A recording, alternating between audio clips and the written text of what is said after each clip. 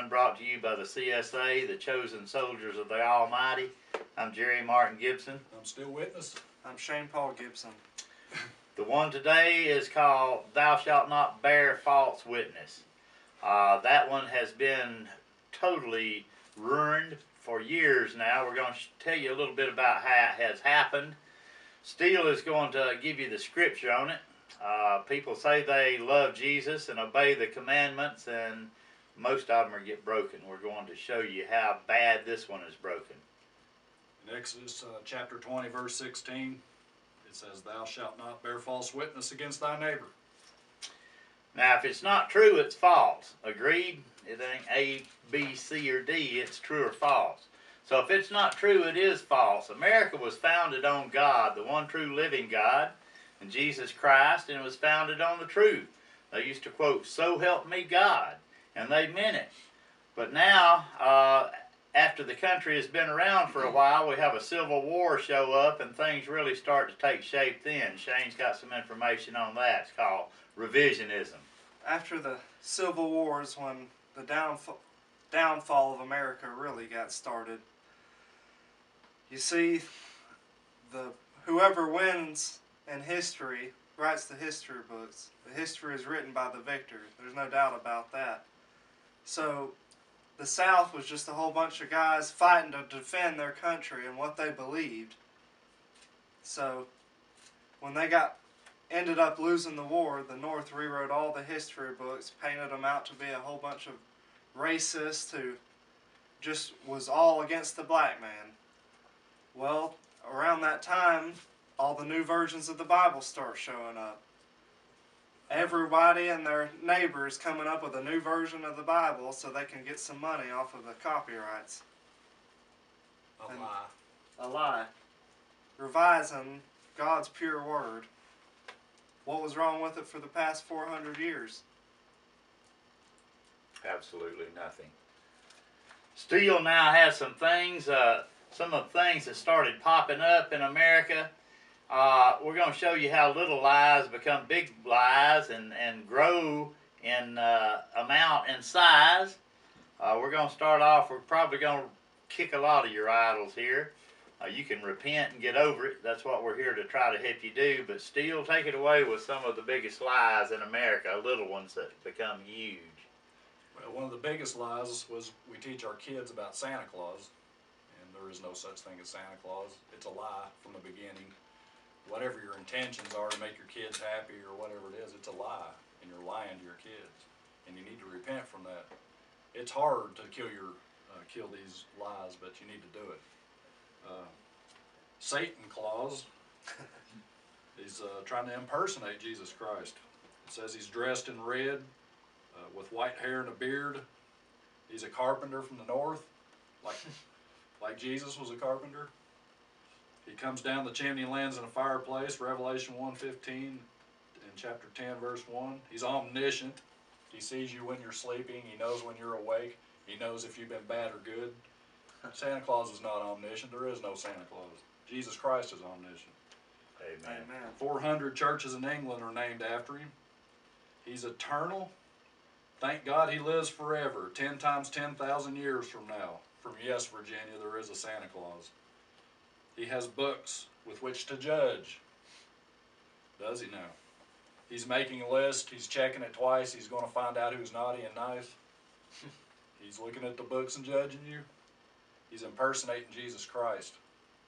From Miracle on 34th Street, Maureen O'Hara, the mother, said, "You must believe in Kris Kringle and keep right on believing.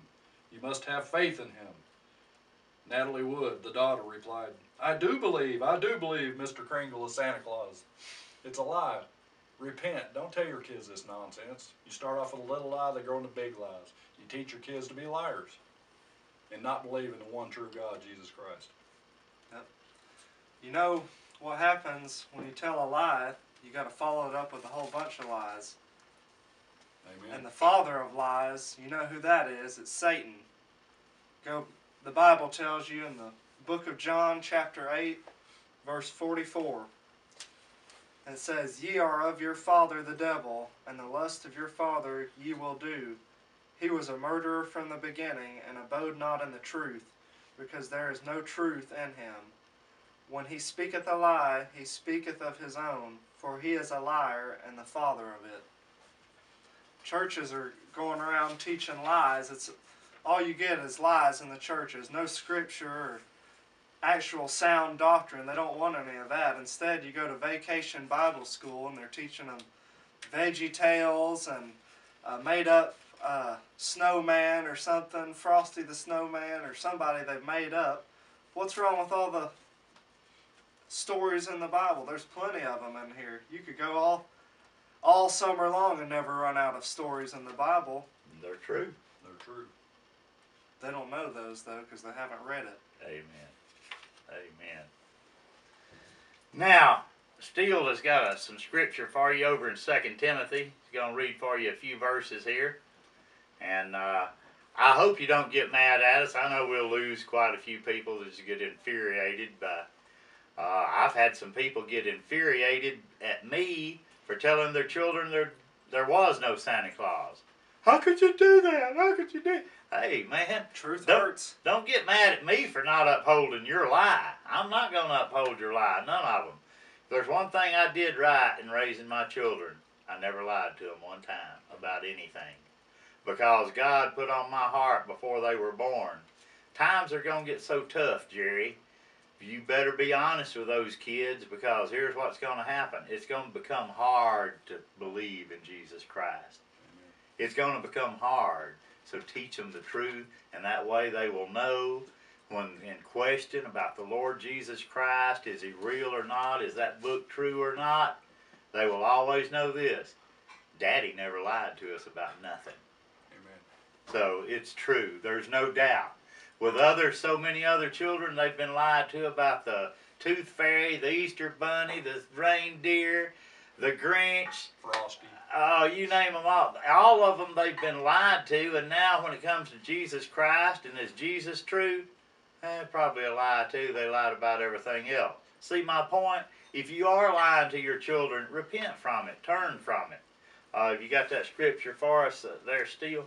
Yeah, why are things going to get harder? It says right here, 2 Timothy chapter 3, verses 1 through 9. This know also, that in the last days perilous times shall come. For men shall be lovers of their own selves, covetous, boasters, proud, blasphemers, disobedient to parents, unthankful, unholy, without natural affection, truce breakers, false accusers, incontinent, fierce, despisers of those that are good, traitors, heady, high-minded, lovers of pleasure more than lovers of God, having a form of godliness, but denying the power thereof. From such turn away. For of this sort are they which creep into houses, and lead captive silly women laden with sins, led away with divers lusts, ever learning and never able to come to the knowledge of the truth.